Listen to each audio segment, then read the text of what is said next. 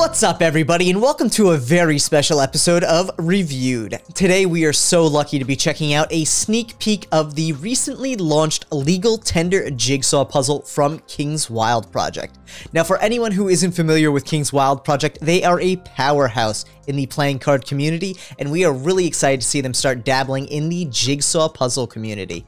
Steve, I don't know about you, man, but this is one heck of a puzzle. Dude, I was so surprised when I heard that King's Wild was coming out with a puzzle. I really was too, man, and I love the fact that Jackson Robinson is always looking for ways to bring the King's Wild Project brand to new communities. He is an absolute creative genius, and this puzzle just goes to show that he's really looking for ways to branch out in his creative outlets for the brand as a whole. And man, I think he hit a home run with this one. Yeah, I mean, I was super excited. I'm a lover of puzzles. So to see someone in the playing card world come out with a puzzle, next level. Dude, you know what? I'm so excited for this thing. Let's jump right into it.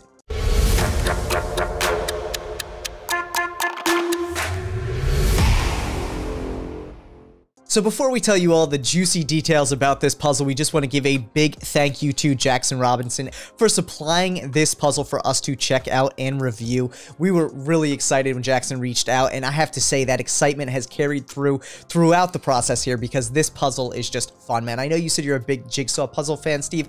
I am as well. I don't do them as frequently, but I'm very much a traditionalist. I'll go on Amazon, I'll find a puzzle of a picture that, you know, inspires me to pick it up, and then I'll kind of dabble at it over the course of a couple days. Nothing too competitive or aggressive, but looking at this puzzle, I have to say, man, I don't know if I'd be able to stop once you started up with it. So checking out the puzzle, this is a 1,000-piece jigsaw puzzle. It's actually double-sided, so you're getting two puzzles in one.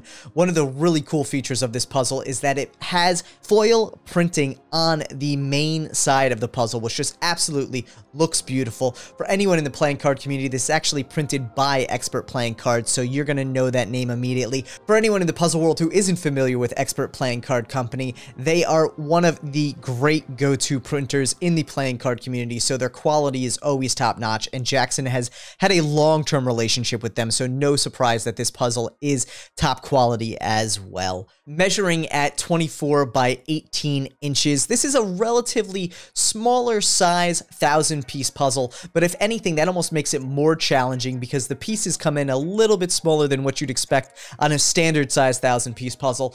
I actually really like that aspect of it, though, because you actually need less counter space to be able to put this thing together.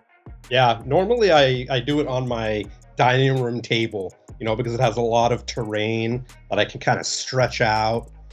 You know, but I was able to do it on my coffee table in front of the TV. Dude, which is great. So, you know, that was good. Definitely helps you. It definitely helps you keep it a little bit motivated when you get some background noise going with the puzzle. But this thing with all of the foil and all the beauty to it is really just going to keep you enthralled as you go through it. One of the really cool things about this puzzle, too, is the fact that it's actually a puzzle of playing cards. And I love to see that mishmash of puzzles and playing cards in one medium there, which I think Jackson really just did a spectacular job.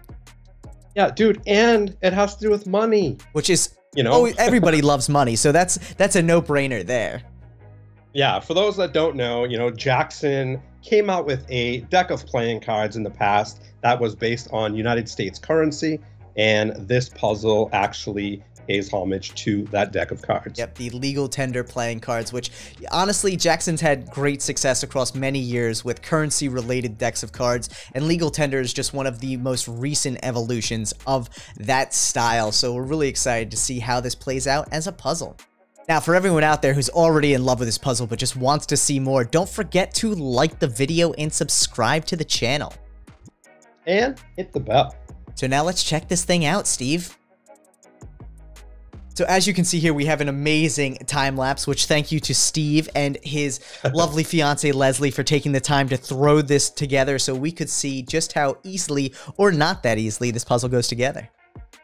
Yeah, dude, I'm going to be honest, you know, normally, like I said, I do things, you know, on my dining room table and I have better lighting, but we, you know, chose this table because it's smaller. But, dude, this puzzle was so fun to put together, you know, taking it out of the bag we're always nervous when we take it out of the bag because there's always like dust particles, Yeah. you know, that comes in bags or, you know, in the plastic bags. But this comes in a nice white kind of canvas bag, which I thought was a really nice addition. Very cool. You know, but there was no dust in the bag, which I was really excited about. That's very cool, man. It's always nice when you don't have to worry about cleanup even before you start the puzzle. Yeah, and you know, like you said before, the pieces are a little smaller.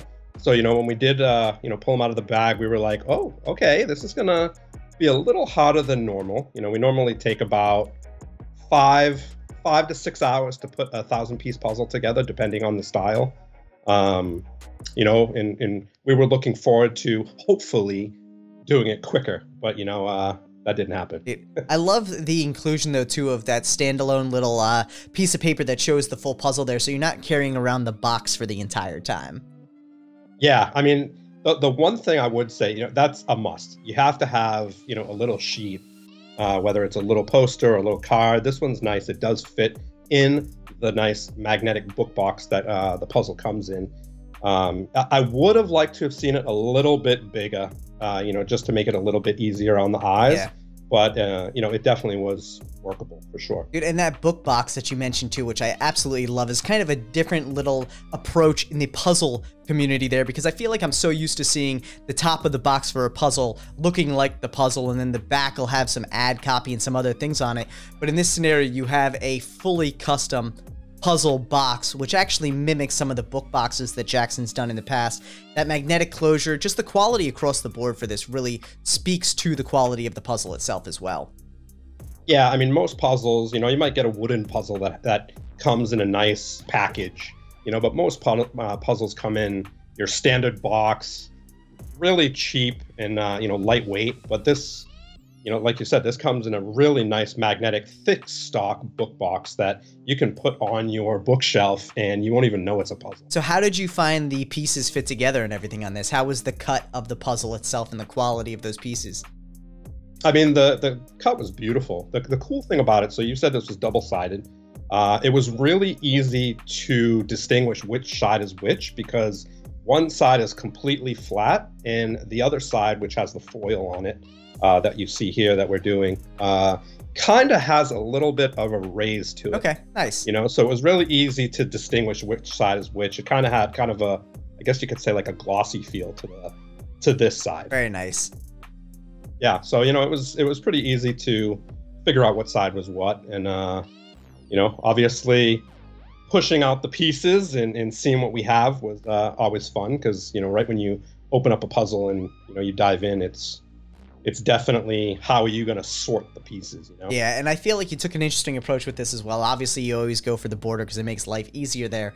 But seeing this thing come together, dude, there were just a lot of moving parts there, a lot of cards.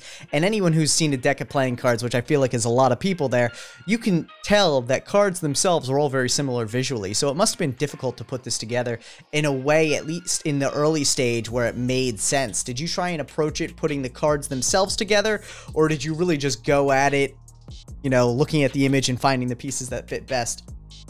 Yeah, I mean, I think everybody has their own way of sorting through puzzle pieces when they're, you know, doing puzzles. But, you know, the first thing we did was obviously the outside. You know, we did the borders, and, you know, we hoped that we would find all the end pieces, Nice. The outside pieces, but you never do it first shot. There's always a few kind of hidden in the rest of the pieces, you know.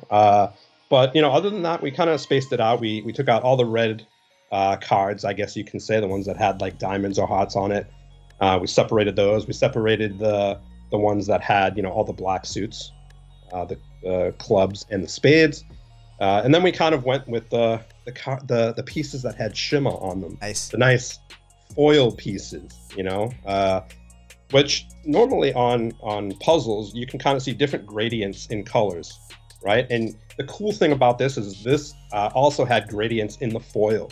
You know, one side, the foil was kind of green, and as you went through the puzzle, they kind of got a little more purple and blue. And so it was really cool to, you know, go over that and kind of distinguish what goes where. So it wasn't literally the same thing, you know, in a 2D picture. It kind of had some depth to it. Yeah, that's very cool, man. And I definitely think that foil on a puzzle brings such a different level of challenge to it as well, because you don't have that fixed color there. So you're maybe looking at the way the photo was taken that shows the completed puzzle, and that foil is not going to look exactly the same. So you almost have to ignore the foil, which is a really interesting approach. Yeah, it's hard to ignore because it's so pretty. Completely understand. I'm really excited to see this puzzle go live, though. Obviously, this is live on Kickstarter right now. You can find the link down in the description below for any of those avid playing card or puzzle fans out there. This is a new challenge that you're really going to enjoy. Not only do you get a 1,000-piece puzzle with a double-sided puzzle actually included on it, so you're getting 2 puzzles there, but this is a foil puzzle, absolutely breathtaking, and ties 2 real fun hobbies together. And there is only 1,000 available, so you don't want to miss out. Dude, absolutely. You know what? That's the one thing I love about Kickstarter. Everyone has an opportunity to get them at the same time, but once they're gone, they're gone. So make sure to check out the link in the description down below. And while you're at it, make sure to like the video, share it with a friend, and subscribe to the channel. See you later.